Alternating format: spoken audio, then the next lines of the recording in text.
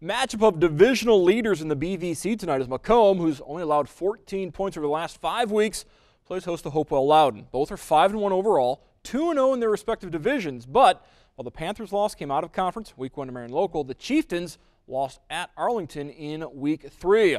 As Pinktober makes its way to McComb this evening for the contest. Hopewell Loudon ball first. Quarterback Austin Tooker on the keeper, but Jacob Kraus right there drops him at the line of scrimmage. Sets up a 3rd and long. A flea flicker. McComb's all over it. Noah De La Cerda and Cameron Morris drop Tooker for the loss.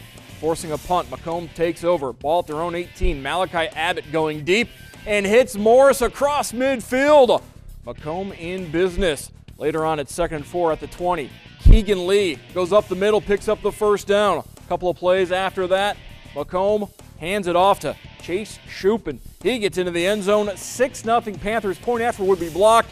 That'd be all that would go wrong for McComb tonight as they roll over Hopewell Loudon. Another shutout for the Panthers. 49-0 your final. Arlington Red